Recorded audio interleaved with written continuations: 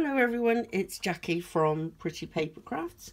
It's been a few weeks since I've last been on, but it's just taken a little bit longer to work out the dimensions of this one. Anyway, I was asked to make a pinwheel card, or shall I say I was asked. It was a challenge group that I'm in, and this month's challenge was a pinwheel card. So I made those 3 pinwheel cards, and this is the adaptation I made. So what I've done is I made the pinwheel card, but I just made it with my concertina folds in the middle. So it's just a pinwheel card, but an elaborate pinwheel card. So that's what we're going to be making today. So here's the dimensions. You're going to need card, acetate, butterflies, trimmings, paper if you're going to be using paper. Now first of all you are going to need, I'll put that there just in case you want to screenshot it, you're going to need 1 piece of card, 8 1/4 by 5 1/2 for the main structure of the card, and then you have 3 of these which are 3 1/4 by 5 1/2. They are, I'll show you in a minute what they are for. So you need that, you need 1 of these, 3 of these, and you need some acetate. Now you actually need 4 of these pieces of acetate. This is what goes in the center each fold, which you attach your butterflies or whatever else you are putting on it to it. That needs to be 5 1/2 inch high, and this is 1/2 inch. Each one of these is 1/2 inch. So 1/2, 1, 1/2, 2, 1/2, 3. So you need a 3-inch piece by 5 1/2 inch high 4 times. 1, 2, this is just surplus because it's just the way that the size of the paper. So you need 1 of these, 8 1/4 by 5 1/2, 3 of these equals 3 of, you can screenshot that, and then you need your acetate sheets to get you started. So this one, first of all, let's move this out of the way. This is your tunnel size, and you fold it over, and this last piece, you glue this last piece, and it's the last piece is actually stuck to this card here. So that is your first piece, and then these 3 are put like that. That one's already got one, so then you put that one there, this one will go here, and then this one will go here. So you've got your pinwheel. So let me just move that to the side, and I will show you your next stage.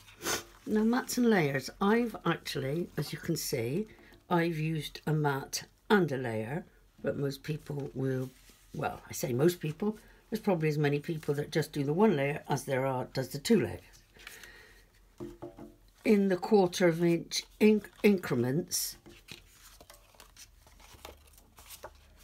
that could be your mat and that could be your layer. Now these need to be stuck inside your card before you add your acetate. So at the moment it's like this. Let's move your butterflies, you're going to need them. At the moment this is what you're left with when you've done that first bit of pasting. Everything folds flat, it just folds flat into a, I think it's a C5 card, I can't remember actually. Let's have a look. 6.5 by 5.5, so you'll probably want 7 by 6 or thereabouts, or if you make your cards it won't be a problem. So that's what you've got at the moment. Then you add your pattern, because you need to add this first before you put your acetate in. And then your acetate, let me show you something.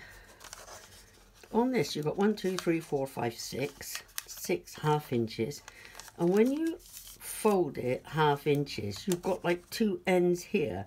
Now these 2 ends, let me show you, these are the ones that have got to go in here. So oops, you'll glue that end and that end, and they're the ones that stick onto these sides. So if I put that in like that, and these 2 ends are the ones that stick on the back, because then it leaves you with 2 folds for your butterflies or whatever else you want to put on there. So it would have already been patterned, and then these go on the inside, so you've got those edge pieces on there. You could put a strip of Leary card or something down there just to cover those up if they bothered you, but to be honest, once you've got these on here, you don't actually see them, so it doesn't bother me, but it might bother some people, and if it does, use red liner tape or something like that. So anyway, so that's the principles, that's all you need to do. Then you put your butterflies or whatever you're using on your acetate, and then you add it to your cards. So this is a butterfly one. This is really pretty. I like this one. So I'm going to show you the other ones that I've done now. Let's move that out of the way.